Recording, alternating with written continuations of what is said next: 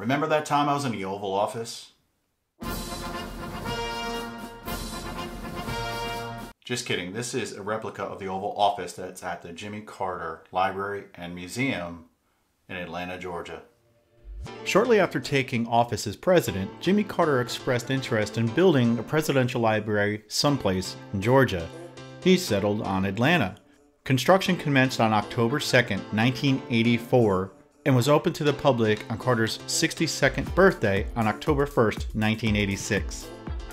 When you first arrive and pay the $12 entrance fee, you can look around in the store. There are some cool items to look at and also buy. It's also a good place to kill some time if you want to watch the short film about President Carter's life, which was really interesting. Let's head into the museum now. The library and museum is run by the National Archives and Records Administration and part of the Presidential Library System of federal government.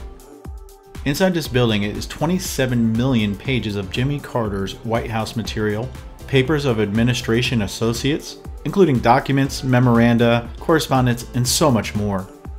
There's also 500,000 photographs, hundreds of hours of film, audio, and videotape.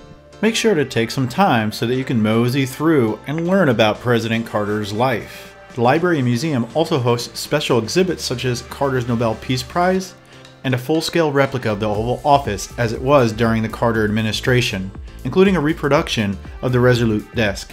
This was the point where a security guard told me I could not use my tripod as a selfie stick. Are you going to be a kind president? By far, the Oval Office was my favorite exhibit.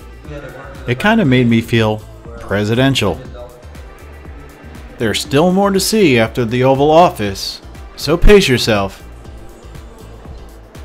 Just think about how many documents may be stored here.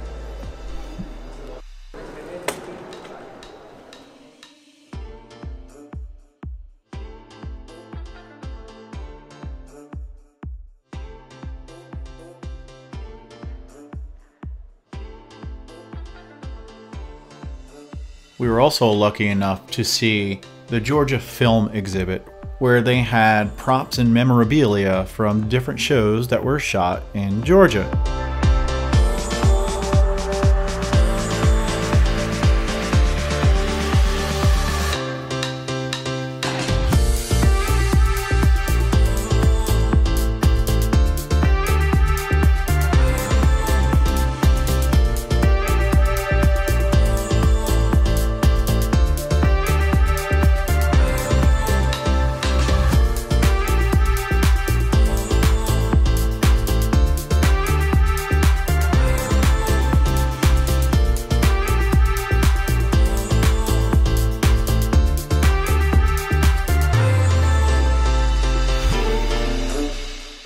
If you're ever in Atlanta, the Hoffmeyers definitely recommend visiting the Jimmy Carter Library and Museum.